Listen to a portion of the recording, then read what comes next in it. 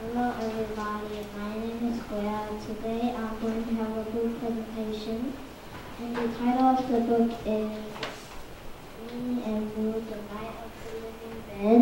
It was written by Dance Kezet, and the main characters of the story is Me and Blue.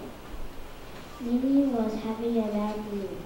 A giant rat ate the last piece of chocolate in the world. She rolled off the bed and lay next to me.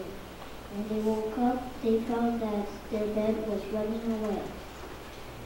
It went into the barn and scooped up many animals and went into the street. It stopped next to a sign that says "Bus Stop."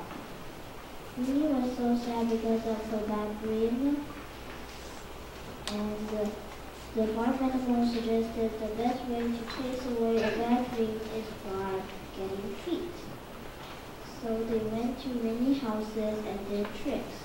Everyone thought they were kids and loved their tricks, and they got many candies.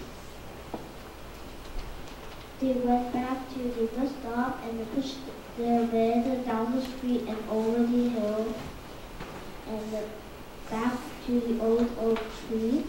Happy Halloween Day. Mimi enjoyed her candy and had a chocolate dream. There are 3 lessons I learned from this book. First, help others if they're in need. Second, there's always ways to change bad situations. Number 3, never give up when you fail. My favorite part of this book is when they did tricks. I recommend this book because this book is about funny things happening in Halloween Day. Thank you for listening.